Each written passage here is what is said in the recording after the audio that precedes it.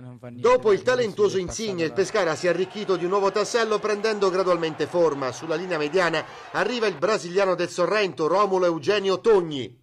La trattativa è stata perfezionata con l'arrivo in bianco-azzurro del sudamericano di lunga militanza in Italia. Nel suo passato campionati ad Arezzo, Manfredonia e Belluno a partire dalla stagione 2002-2003. Biennale per lui, classe 1982, dotato di buona tecnica e di buon fisico, 183 cm per 76 kg, tatticamente sembra compatibile con Cascione e Verratti. È sfumato invece il sogno di portare Mattia Destro in riva all'Adriatico.